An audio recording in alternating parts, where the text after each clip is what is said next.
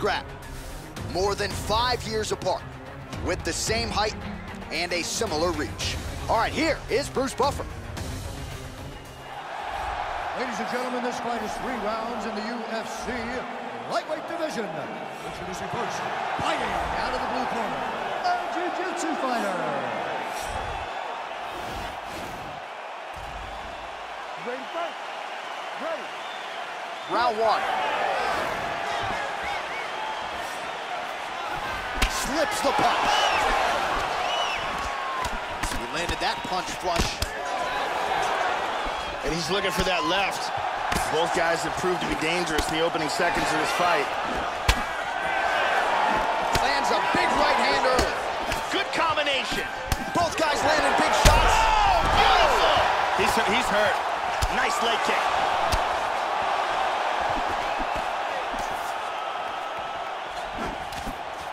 Oh, significant strike attempt there, but a huge block.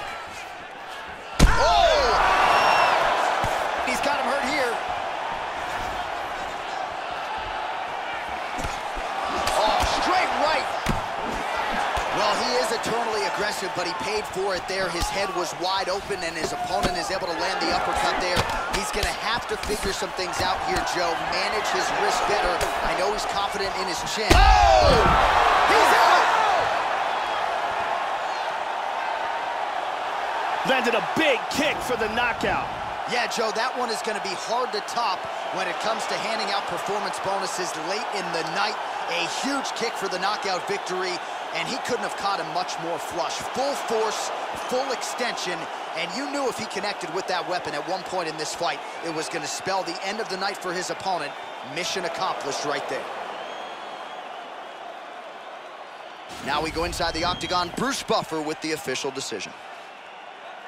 Ladies and gentlemen, referee Herb Deans called a stop to this contest at 1 minute, 41 seconds of the very first round.